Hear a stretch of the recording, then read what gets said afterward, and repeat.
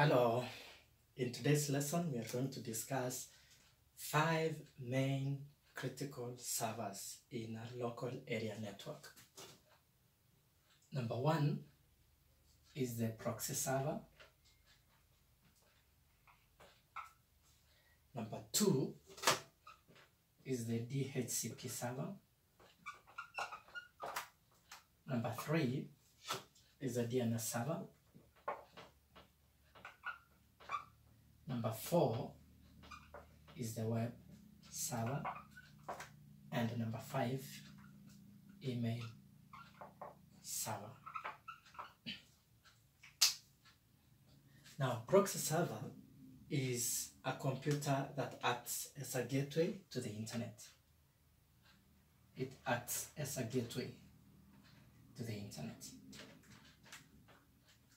Every computer in a local area network requires a gateway to the internet, and therefore proxy server acts as a gateway to the internet.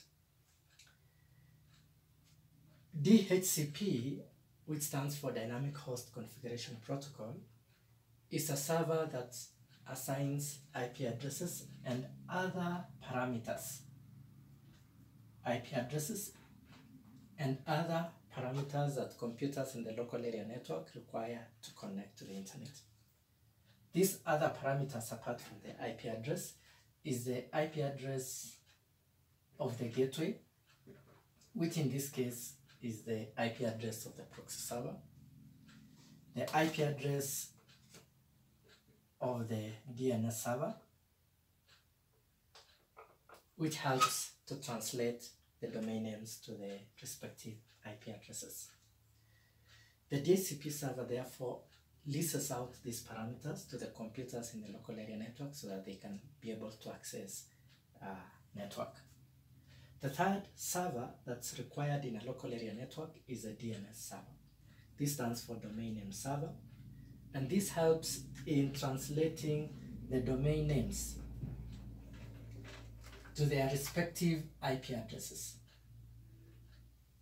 We know that routers and other devices use IP addresses to locate devices in the network, and therefore for us who uses domain names, those domain names have to be converted to IP addresses so that they can be located in the network. The next server that's required is the web server, and this is a computer that hosts the organizational website. This is an important server because we host our server in this computer so that people who are in the local area network and even those who are in the wide area network can access our website. The last server that's also very important in a local area network is the email server. This one helps to host email addresses that belongs to the employees or staff of an organization. In implementation, some organizations can be able to use one server to do the web hosting and also the email hosting. Thank you very much for listening.